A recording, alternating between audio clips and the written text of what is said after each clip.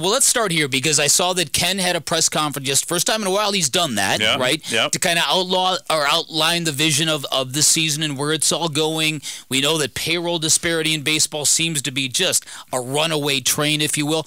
Paint a picture for baseball fans what this year hopefully will look like. Yeah. First off, I'm really excited, and I'll never come out, as you know, and give my projection or expectations. I don't do that, but I'm really excited about this team. Over 30 years in the game, and there's some seasons where I'm more excited than others. Mm-hmm. This is one of those, and it's finally a normal spring. We both addressed the team yesterday, and we haven't done that in a while either because, you had 2 years of the pandemic, which was ridiculous, and then we had the lockout, which was ridiculous. Here we are now with a full spring and with fans feeling good. And I'm just telling you, from the responses and the notes that I'm getting from our fans, and yesterday was packed out there at Salt River Fields, there is a lot of hope for this team. And people are excited about the youth, the athleticism, and the way we finished last year. Yeah, and at the heart of that excitement, it's been pretty rare in Diamondbacks history to have a prospect as highly touted as Corbin Carroll. Yeah. A lot of people picking him for the National League Rookie of the Year. I know there's reports of maybe some talks of a long-term contract already being worked out with Corbin, but just can you talk about how important he is to this whole movement? He really is, and when you talk to the kid, you see why. He's just so impressive. He's so mature, and people who play with him just say, "Wait till you watch this guy." He's got so many different aspects of his game that are positives, whether it's his speed or his defense or his arm. I mean, he really is, like that five-tool player, and we saw flashes of it last year in less than 50 games. But he is important because he's going to be a fixture in our outfield for many years to come, and I would also say the other kids too. Look, I did not want to part from Varsho. I was a huge Varsho fan, and this kid had tremendous power, and he fit too. We just had an abundance of outfielders there with the depth, and when you have the surplus, you can make moves, and they were in high demand, all of them, Vince. Yes. But in fact, I told we have a really nice security guard during games down in our WOW lobby, and Bill asked me before the end of the season, he's like, "I want to buy a jersey, and I want to be able to wear it for many years. Who do I put on it without you trading?" I said, "Do Varsho. You're okay." He came up to me first day of spring yesterday and went, "Thanks, I've got that Varsho jersey." I said, "I'll buy you a new one." You're doing a refund on that, dude. I know you. Right, but nonetheless, there's a lot of important pieces. I mean, people put pressure on our top of our rotation in Zach Gallen, who's such a standout pitcher, or Ketel Marte bouncing back. Rojas, it's Walker, the year that he had. I'm really excited about our lineup, and I'm excited about the depth we've created. We had huge problems in the bullpen last year, and credit to our baseball operations staff. They brought in a lot of arms. There's going to be great competition this spring. You brought in this kid who played in Seattle, once a Rookie of the Year, in Kyle Lewis. That's quite a lottery ticket here. You traded for the top-rated catcher out of the Toronto system. You still have top-rated prospects. For this year to go the way you want it to, how much of that potential has to be realized? Where are we in that building stage? Yeah, really good question, Beck. And the fact that we traded for Moreno, who was number 1, number 2 type prospect in all of baseball, we now have 4 in the top 15. We've never been in that kind of position before. So for us to do what we said we were going to do a couple years ago and really commit to the minor leagues and draft the right players, develop those players, hopefully sign them and control them through arbitration and maybe even some free agent years, it's important now that they step up. And then we balance that by bringing in some veterans, and when we can make hopefully a splash free agent move, we would do it. But we'll continue to get creative through trades. I have a lot of confidence in those guys that are making the decisions. And by the way, players want to play here. I mean, when you look at first day of spring yesterday and you're wondering, okay, how are they all going to get their physicals in? No, they did those like 2 or 3 weeks ago. They've been here, for a couple of months because we built this hitting and pitching lab. And when you go in there a week or 2 ago and it's packed, and everyone wants to be here. They like to play. They like to have a home where they have spring training and their regular season. And whether it's a young kid that's now buying a home here, like most of them are because they want to be here a long time, or it's a veteran like Longoria who already had a home here and who's happy to play here. It's been a nice mix of both the young and the experienced. Derrick Hall, President and CEO of the Diamondbacks, our guest here on Newsmakers Week. We touched on the payroll discrepancy. That was a big topic of discussion yesterday, but also long-term and looking at stadium possibilities. I know that was a big subject. Is it fair to say at this point with the lease being up in 2027, that everything's on the table in terms of possibilities for a future home for the Diamondbacks? Very fair to say. Yeah, Vinny, it's a tough situation, and there's a lot of moving parts. I think all things equal, being downtown makes a lot of sense. We love being downtown with the Suns. We love the fact that there's so much activity now, downtown, that many people are moving down there, that we have, of course, residential, we have apartments. There's excitement downtown. But I think if you had your choice, of course you would love a new ballpark, right? But where does that happen? Who's the right partner for that to happen in Maricopa County? The whole point is we need to increase, and it's on me and it's on our business staff, we need to increase our revenues, because the more we can increase our revenues, the model is it goes right back into the payroll or into the experience that our fans are going to have at the ballpark. So obviously you look at these new ballparks and you look at their mixed use. Can we do that downtown? Probably as well. But you have to have more than just a standalone ballpark today. You have to have the hotel, the restaurants, the activation, retail, restaurant, 350 days a year. So we're just kicking the tires to see where that can happen best for us. But I can tell you, whatever it is, it's going to be a great experience for the fans, and it's here in Maricopa County. Now, you know these stories, because these stories go in one direction, they're not good. They get in the political realm and all sorts of stuff happens. What kind of timeline are we talking about here? Because if your guys are in a position where that cable on that roof, you can't operate it, if there's no fans, that's not good. I'm not a smart guy, but I know that's not good. It's not a good thing, right? Yeah. Well, it's hard to believe we're the fourth oldest stadium in the league. Yeah. I mean, that's crazy. And I couldn't believe that Yeah, fact we're either. 25 years old and sitting out in the desert sun, right? So things are going to happen. We identified years ago, nearly $500 million worth of needs. At the time, it was like 280, and now it's grown, obviously. And we have an ownership group who's willing to put in hundreds of millions of dollars into Chase Field. But it's when do we do those repairs? How would you schedule that over a 3 or 4 year period? Because you do have obviously your regular season schedule. You hope you have postseason. You have off-season events and concerts. But for us, at least, Bick, we can still open and close the roof. We just have to plan it when there aren't fans in the stands, right? Right. So that's not good. No, yeah. At least it does open and close. We don't want that thing to be stuck in an open position in the middle of the summer, because those will not be fun games. But it might be home field advantage. Yeah. I actually think about the timing of Bank One Ballpark, Chase Field, and when it opened in terms of the big picture in the baseball calendar, if you will. Yeah. It was right before the curve of these really intimate ballparks, the mixed-use ballparks and facilities that you talk about.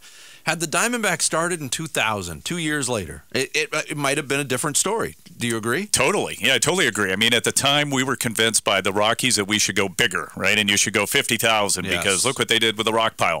And today, you're designing ballparks that are anywhere from 34 to 38,000, which is the right number, and it's small and it's intimate and it's loud and that truly is a home field advantage, where people come into our ballpark and they say, I love Chase Field. I got great memories, but boy, it looks just really big, or it looks like an airport or airplane hangar. So yeah, I think it would look much different today. But there's ways for us to fix it and make it look much more modernized.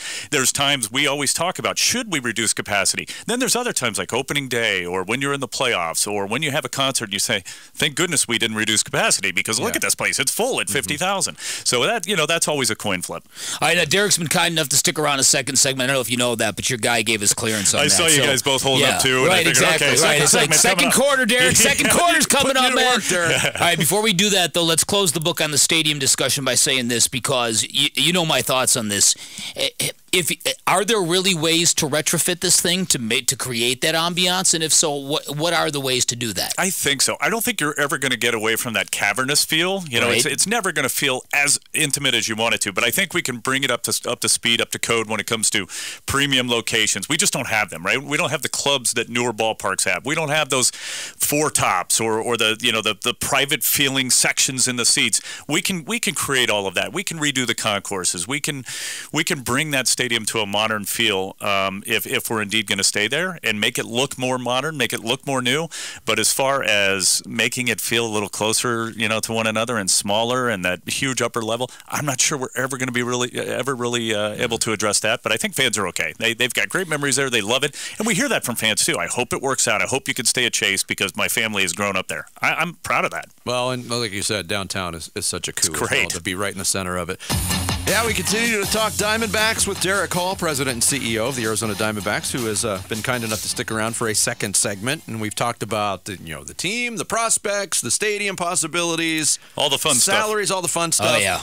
But let's zoom out to Major League Baseball with major changes to the game coming this year. And for baseball fans who might be a little bit casual about it, and you're going to see these changes, it's going to look a little bit different. It's going to feel a little bit different. I mean, as we are on the precipice of a new season, how are you feeling about these widespread changes? I like the changes. They were all tested out in the minor leagues. A lot of our players already dealt with these changes when they were down in the minor leagues, and they proved to work and to shorten the game. I mean, there were years ago, I can remember being a fan of the game, and the games were 2.5 hours. I mean, there's no excuse for a game to be 3.5 hours or closing in on 4 hours. That's not right. We're asking fans to watch or come in every single game, and, that's tough when you have competition, you have school, especially Saturday night games followed by Sunday midday game. So I like these changes, and I think the fact that you're going to make the players a little bit more accountable too, and they're a part of it, right? Because now you do have the timer, and that clock it's real. You only have so many times you can step off the rubber, so many times you can disengage, so many times to throw over before it is an automatic stolen base. The bases are bigger. I don't mind that. And then the biggest change, because by the way, these rules, Vince, I think are really good for teams like us. When you're an athletic and speedy team, having a shorter span from first base to second base or second to third is certainly going to help our team, I would think. And in addition to that, the one change that people really aren't focused on is a balanced schedule. And that helps us, because now we're going to have more of those popular teams coming in here more frequently. To have the Red Sox come in for a weekend this year in May is fantastic. And then we'll have the Yankees every other year. So though, you be careful what you wish for. You're not going to play the Dodgers. You're not going to play the Padres, the Giants, as much as you normally would. Well, now you're going to be playing the Yankees every year. You're going to be playing, the Rays every year, the Guardians. So it does still get tough. And by the way, schedule. And I know I'm going into a rabbit hole, but if you look at our schedule, that first month, wow. I mean, we open up at L.A., then we go to San Diego, then we come back and we have L.A., and then we have Milwaukee, then we hit the road and we go to the Cardinals, then we come back and we have San Diego again, and Milwaukee is in the middle of that. It's a tough schedule that first month. So we've got to get out to a good start, and as long as we can play like we did last year at the end of last year, where we not only competed with those other teams, we beat those teams. And at the recent owners meetings that we had about a week and a half ago in Palm Beach, it was so cool to have so many different owners walk up to me, and so many of my counterparts, presidents, come up to me and go, man, we hated playing you guys. We do not like playing you guys, and at the end of the year, we didn't want to see you. That's good. I want to be that team. We want to be quiet about it, but I want to be that team that nobody likes to play. Yeah. Hey, listen, and I've said this repeatedly. I'm really hoping that some of these rules changes in baseball kind of engages me spiritually the way baseball used to. Yeah, and that's I've heard you say that. Well, yeah. and that's kind of my hope here. So I'm wondering now if there's going to be accountability on the players to stay engaged and to play fast. We know there's some resentment already to this idea. Will teams that are prepared to do that fare better? What's this going to look like competitively? It's a really good question, and I think right now in your PFPs and all your drills going on the backfields, I would guess that 29 other teams like us are really focused on these new rules changes. I mean, we watched yesterday batting practice going on, live BP with a clock. So the pitchers were out there watching the clock and having to start their delivery before. So it's been good to see our guys prepare. I think so. I think if you're better prepared, obviously you're going to have a better chance. But again, a number of our players feel like they're already well acquainted with it because they did so in the minor leagues and have come up here. You do have some resistance and opposition, and over time it'll all be fine as long as it's good for the game. And more importantly, not just good for the game, not good for the time of the game, good for the fans, right? Anything that we do should be good for the fans like you. The elimination of the shift is going to be a transition for a lot of teams, a lot of managers, a lot of strategy changes. What do you think the effects of that will be? I think it's good. I think you're going to see on base go up. You're going to see batting averages go up. And again, teams like ours that like to put the ball on the ground, I mean, these kids know how to make contact. It's only going to help us. I can't tell you, for the last couple of years, part of baseball that I loved was being able to hit it back up the box, right? Back up the middle. And how many times that turned into a 6-3 or a 4-3? You're like, what? That's a base hit. So now we're going to see that. Right. We're going to see that come back, and you're going to see guys hitting the other way now, not trying to break a shift, but just making contact and put the ball in play, and good things can happen. Now, I don't know if you saw this, but Vinny loves this. There's a Twitter account, a social media platform on This Day in Arizona History. I don't know if you saw this, but yesterday was the anniversary of your 8-year contract extension. Oh, boy. That you signed in 2008. Josh Burns got one of those. He lasted 2 years. Yeah. Well, You're still here. Yeah, I got one the first time with Josh Burns. We both did at the same time. Right. Yeah, it's crazy. This is my 19th season. Wow.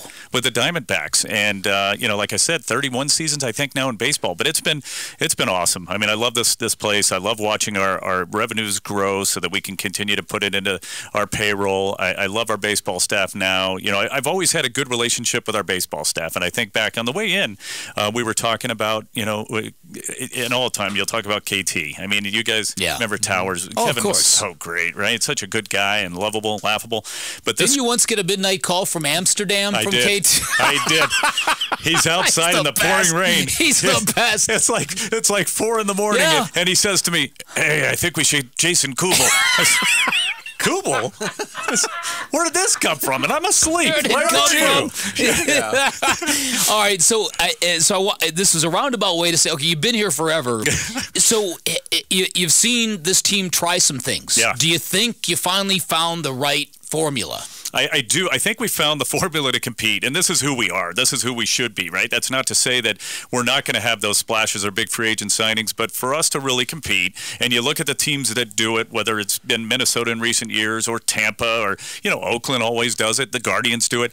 These are the teams that do it right because they do well in the draft. They commit to their development. When we first hired Mike Hazen, we said fix our minor league system first. That's priority number 1. We were a bottom 5. In fact, some people had us ranked last, 30th in all of baseball. Now we're a top 5 farm system. That's really what does it. You have depth, you have a pipeline, you can continue to bring up players when others move on, and then you have those signings and you have those trades that supplement it. I do think it works. Now, is it fun? Having a payroll anywhere from 120 to 140, having to compete with payrolls that are 200 and 250? No, it's not. But you can't worry about their payrolls. You just have to watch what you're doing, continue to stay consistent, and be disciplined with it, and it will pay off. And I know we can compete. I believe more in culture. I believe more in preparation, teamwork, and I like our manager and coaching staff because they're also on that same page. Derrick Hall, our guest in studio for Newsmakers Week 2023. On the broadcasting front, obviously there's some uncertainty with Diamond Sports, who owns the Bally Sports Regional Networks. All right, it's been a great interview. I'll see you guys. I was waiting for him to drop that question. Thanks. Derrick, at this point, what can so much for growing revenues. But what can you tell fans that are a little wary of whether or not where they're going to be able to watch Diamondbacks baseball? They will definitely be able to watch it. The beauty was the commissioner coming out about a week ago from his press conference here, media conference here in Arizona, and he said these games will be televised. If Diamond goes away, and hopefully they don't, Bally Sports hopefully is still up and running, and people are used to seeing us on Bally. If not, baseball has said they would come in for those 14 teams, or 18 if you even look at others that are in a similar position. They would produce the games and make sure they're on. My guess is, from what I heard, it would be on MLB Network. So people will still have a chance to watch these games, and of course, you can always listen to our flagship right here. Yeah, right here. Well done, Dave. You lead me into my last question. The announcement yesterday that this will be the final year for the governor. Yeah, it's sad. I mean, Greg Schulte is he's a fixture in our building. He's been here since day one. He's our only broadcaster that's been here since day one. Greg is he's Arizona baseball, and I love hearing his voice. We have so many fans that in the stands will listen to Arizona sports so that they can hear Greg each and every night. I've told him for years he not only does he belong, he will be in the broadcast wing of the Hall of Fame, and I hope it happens very soon so he can enjoy it because he deserves it, and he's the epitome of longevity, professionalism, and entertainment. And fans get an opportunity to celebrate him one last season. One last season with the governor. Yeah. Derrick, thanks so much for coming in, man. spending some extra time with us. We appreciate it. Thank you. Thanks for having us. Yes. And best of luck this season. I'm Thank sure you. we'll be talking to you again. Oh, yeah, every week. Yeah, that's right.